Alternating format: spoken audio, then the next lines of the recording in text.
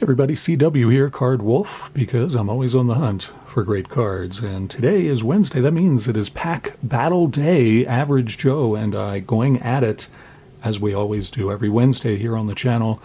I do some sort of battle with Average Joe with some different product every week. This week, today, we are battling over a select blaster box of 2022 baseball. I do not open a lot of Panini baseball product on the channel, but I thought I'd do it this time for a couple of reasons. One is that it was on sale at the local Walmart for half price, and that seemed like a pretty good deal. And the other reason was I know that Joe is trying to make a base set of Select 2022, and it's only a 100 card set, so I felt like I'd help him in that endeavor, and hopefully I'll pull some things out of here that he will need for his set. Today we are represented by the Stoic Griffin. I'm going to play the Stoic Griffin, or the Griffin is playing me, I guess. And Joe is represented by the Woodland Dragon seen here. I would like to get him in focus because it's actually a pretty cool sculpture. And it looks kind of like Joe. Joe looks sort of wise yet ferocious like that. If you've ever seen him, that's just what he looks like. So we will be clashing, butting heads today, and we'll see which of these mythical creatures is the winner as we open this up. If you liked yesterday's rip, where I opened some Panini football that only had 12 cards per box, you're going to love today's, because this giant box also only has 12 cards. What is up with that? I don't understand that. I'm opposed to it. I don't like it, and I think this kind of practice should be outlawed in the hobby, but continues, and nobody cares what I have to say about it. But I'm sure that Panini will continue to do this for as long as they make cards, and I don't know, some people like that. We're going to Mr. Kershaw out to help us get into this box of Select Baseball. I think here is the seam that I am looking for. Yes, there it is.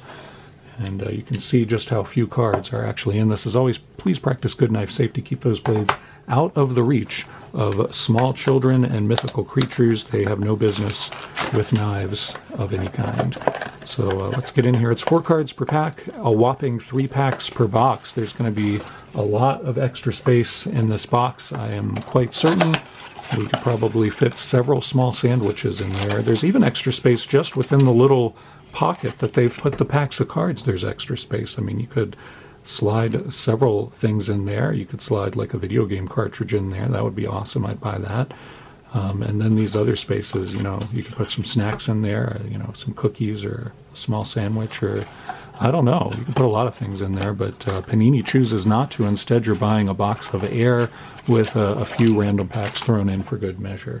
So that's what we're getting here. 4 cards, 3 packs. It all works out, and hopefully we'll pull something really exciting, because we're trying to beat Average Joe in our pack battle today, even though, I suspect Average Joe will clobber us. He has much more experience with this product than me. As I said, he's trying to build a set, so we'll see if the Griffin or the Dragon is victorious today. The packs have kind of a dark green tint that actually sort of matches the Dragon, so I have an assumption that Joe's Woodland Dragon will emerge victorious. We'll see how this goes. Pretty cards. Select makes pretty cards, no question about that.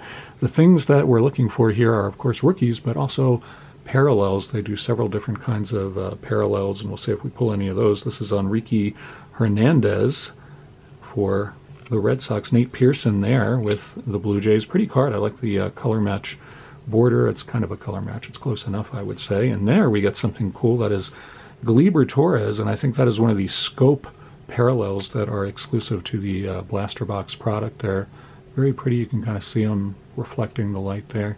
Kind of nice to see that. Put that in its own stack. And there's Raleigh Fingers, actually. I like that card a lot.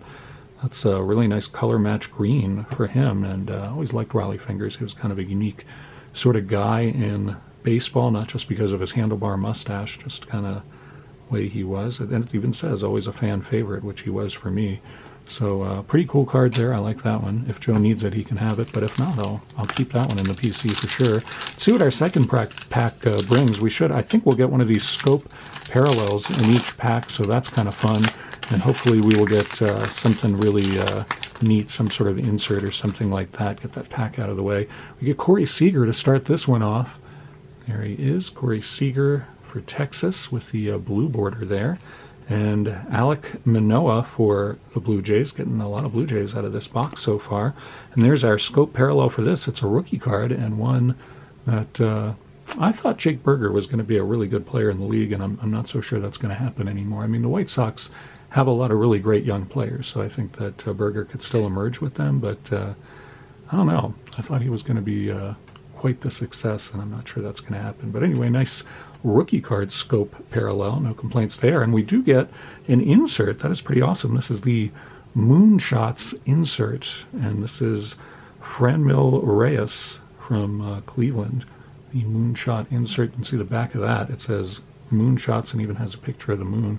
I feel like I kind of like that motif more on the front. The front is kind of, oh, you do get the moon there. I kind of didn't see that. I sort of missed that. Maybe you guys can see it better now that I'm showing it that way. But you do get the moon there. Could make more of that in my opinion. But anyway, first insert card. So that's a nice pull. And get to our last pack of this monster rip. Monsters. See what I did there? It's not really a monster rip because it's only 12 cards in the box. Have I complained about that enough, or should I say some more things about that? I don't know. All right, let's see what we get out of here. Our last pack out of this box. We get Giancarlo Stanton starting things off there.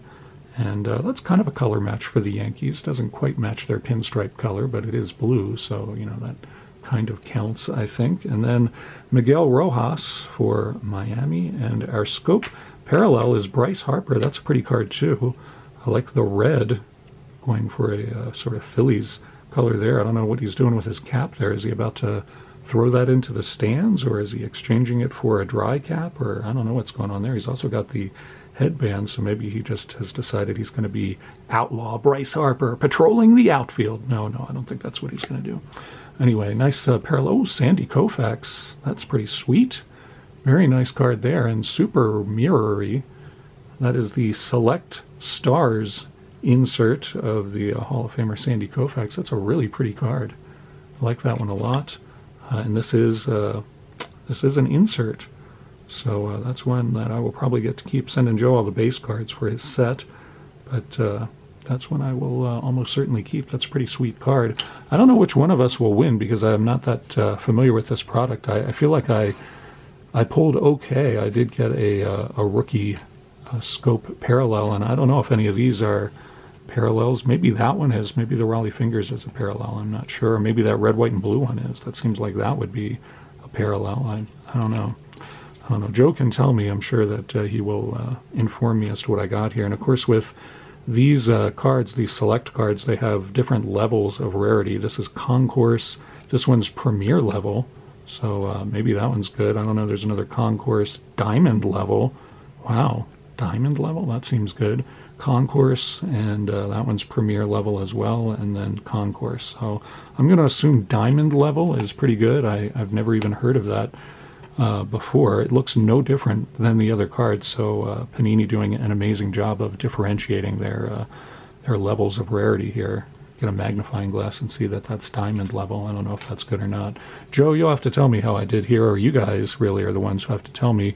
Let me know in the comments if you think I won today's pack battle. Watch our video here on the channel and Joe's video on his channel, and then you let us both know in the comments. If you haven't been to Average Joe's channel, you must have been sleeping like Rip Van Winkle for the last several years, because I constantly am telling you to go watch Average Joe's channel, and I would really like you to. He's a nice guy, and he opens a lot of cool stuff. He often finds products that I've never seen on my shelves here. He also has a Myers where he lives, so he gets to see their exclusive stuff too. So if you're interested in knowing what that looks like, Average Joe is the place to go. Check out what he did today. Check out what I did today. Let us know who is the winner, and we'll see how I did. I actually don't know, because I'm not that familiar with this product and don't understand the levels, and feel like I pulled Sandy Koufax. That should be an instant win, but that's usually not how it works. So anyway, there you go. That is the discombobulated pack battle today. Tomorrow I will be back for Anything Can Happen Day. That's right, we do it every Thursday, Anything Can Happen Day, and all kinds of crazy, unexpected stuff happens on that day. I actually haven't decided what I'm going to do tomorrow. I have a few different options, and I'll choose between them for tomorrow's show. Friday, of course, Dorking with Dice awaits us with 20 vintage packs for us to go through and open up. So I look forward to seeing you for those 2 episodes. Hope you're having a great week. It's Wednesday. I hope you're that midweek point and feeling like you're doing well and getting through things and dealing with the heat that is rampant throughout the U.S. right now and many other parts of the world. I will see you back here tomorrow, and as always, happy collecting.